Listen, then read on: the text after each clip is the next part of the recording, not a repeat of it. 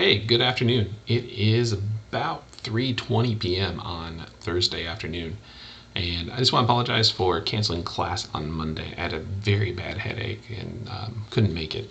But I did want to get you a little bit of information so you know what was in the PowerPoint. It's going to be short, sweet, to the point, and I'll tell you a little bit about the reflection paper as well here at the end. So just stay with me, 15 minutes at the most here, I think, and we'll be good. So I know that the topic of this is the American Revolution, but in reality, the American Revolution can trace itself back all the way to 1756. There is an event that happened called the 7 Years' War, and it was actually a global war. It starts in North America, but the fighting is going to go around the world. And it is this 7 Years' War that's going to be the ultimate struggle between France and England. England is going to win, France is going to get kicked out of North America, and the Peace of Paris in 1763 is going to end this war around the world.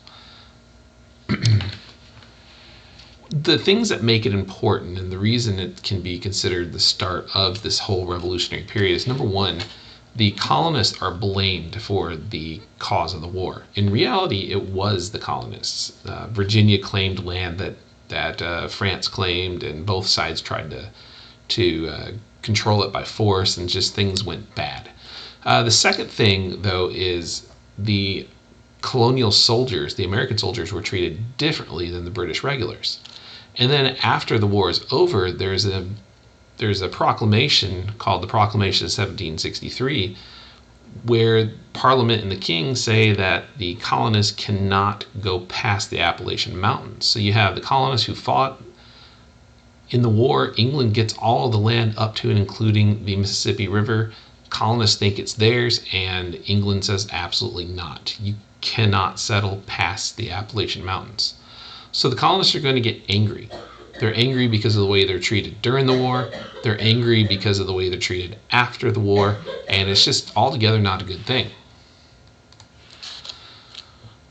Once the war is over, the British Parliament and the King, they're going to figure out, well, whose fault was this and who owes the bill? And because it started in the American colonies, Parliament and the King decide, well, the American colonists need to pay.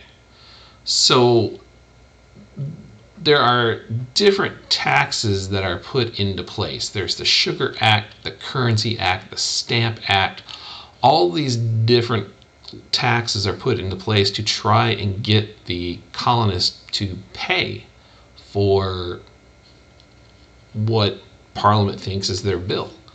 So the Sugar Act is meant to stop the smuggling of molasses and sugar.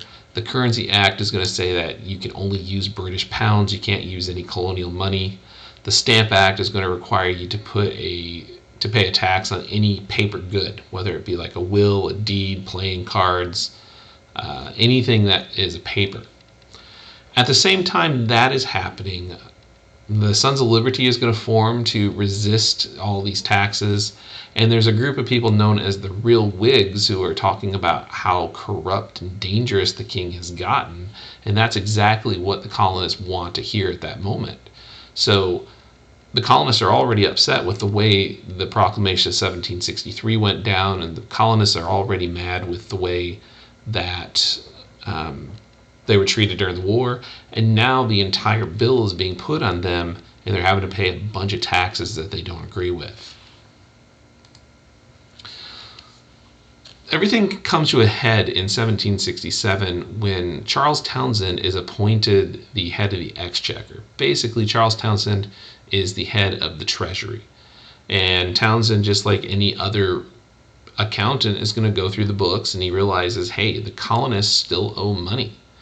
And he's going to put a tax on just about everything you can think of. And the Townshend Acts are going to be taxes that are paid by the colonists on goods from foreign countries and goods from Britain itself too. The Townshend Acts were seen as unfair, and before you know it, the colonies are complaining again. Boston in particular, they're going to have the Boston Massacre out of this. The Real Whig opinions are going to really catch on. Suddenly everybody thinks that the king is evil and the king is cruel. And members of the different colonies are going to start meeting together, and they're going to start putting together lists of demands and lists of grievances, and they're going to start sending letters to Parliament asking for something to happen. The response to this is the Tea Act in 1773, which places a tax on tea specifically, and tea was probably the most popular drink of the day. So as a result of that, the Boston Tea Party happens, and thousands of dollars worth of tea is going to be dumped into the harbor of Boston. Oh, excuse me. So while all that's going on, I mentioned that the different colonial members are going to start meeting, and in September of 1774, we're going to have the First Continental Congress. There's going to be 55 delegates from all 13 colonies. They meet together, they write a letter to the king that says, we're still loyal, we will obey Parliament, but they have to be parliamentary decisions that we have a say in. They send the letter off, and while they're waiting, the general in charge of the British Army, Lord Thomas Gage, is ordered to go to the city of Concord in Massachusetts and round up some rebels and collect some guns. And Lexington and Concord are going to end up being the first battles in the pending Revolutionary War. Nobody knows it's going to war, but skirmishes are starting to break out, and any chance at reconciliation is very quickly going away. So by the time we get to 1776, the Second Continental Congress is going to meet in Philadelphia, and they're still hoping to find a peaceful resolution. They send one last letter to the king where they agree that they'll remain loyal if the king will listen to what they have to say.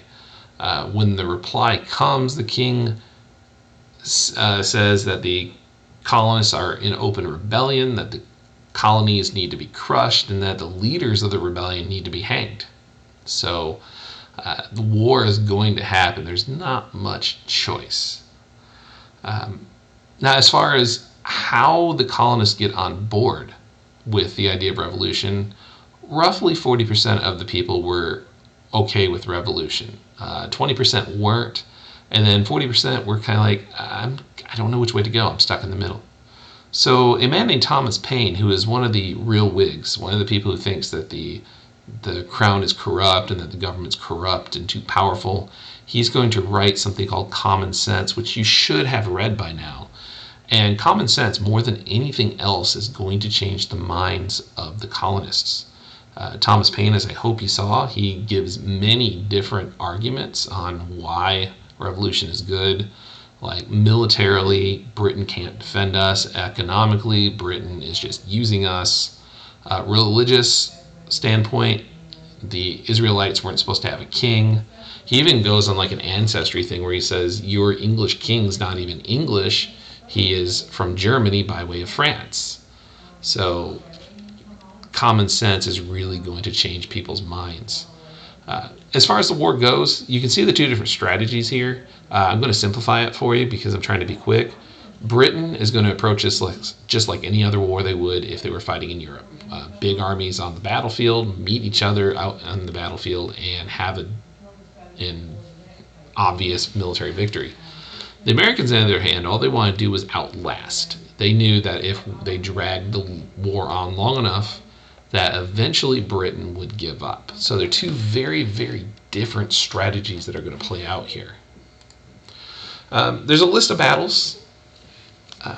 There are hundreds upon hundreds of battles I could go over, but let's be real, this isn't military history. Just in South Carolina alone, there's over 200 battles. So I've got here a list of battles that I think are the ones that are most important. The Battle of Long Island is the first true battle of the war. It's the largest. It's a defeat for America.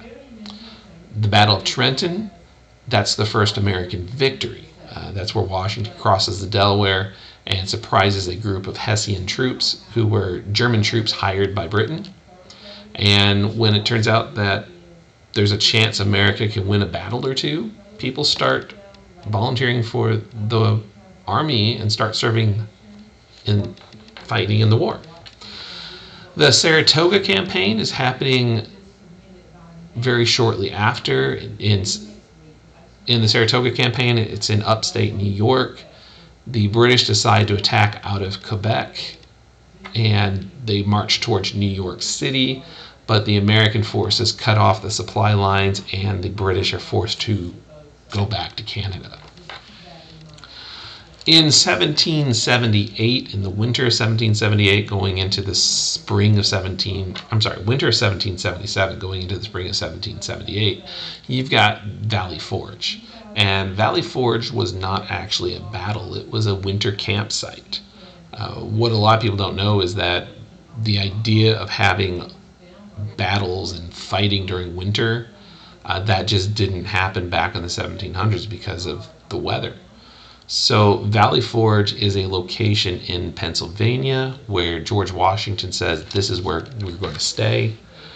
And there's a lot of death because of exposure and frostbite and starvation.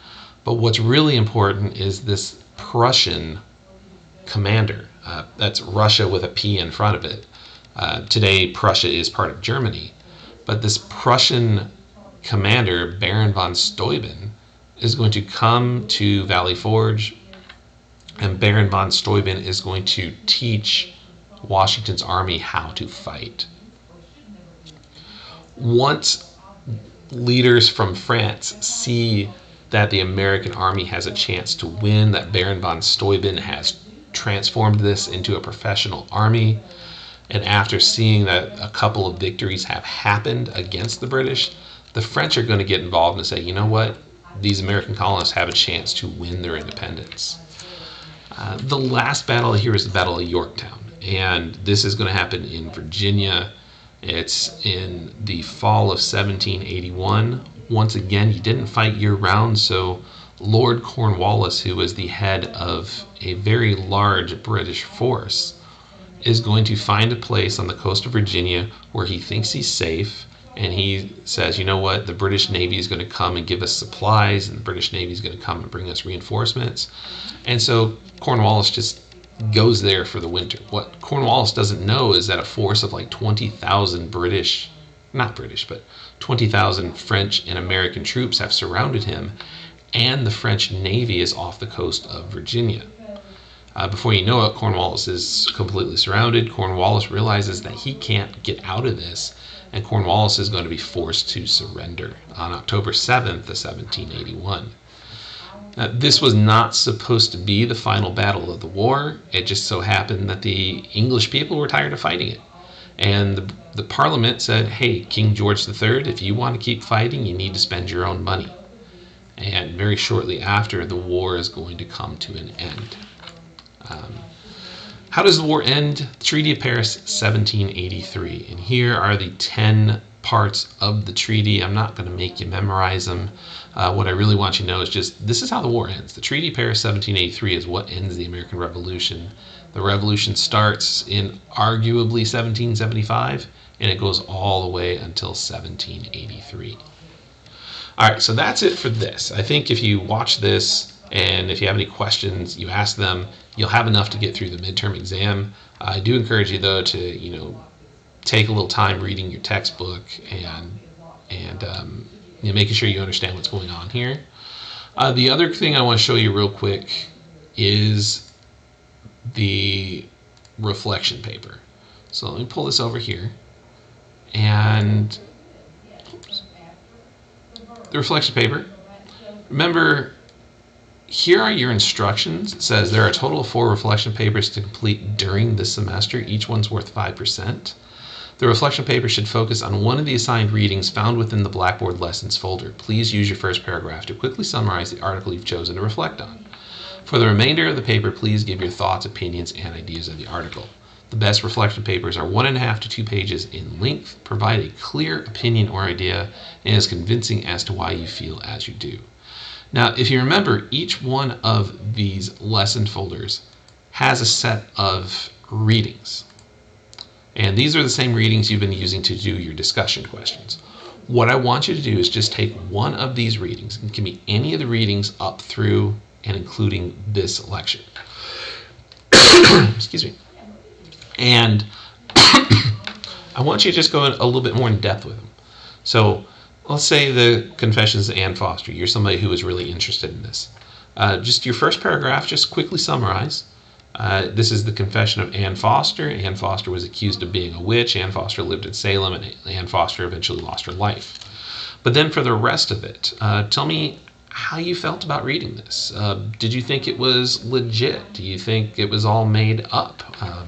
Do you think the people were right? Do you think the people were wrong? Any of those and all of those can be equally good opinions.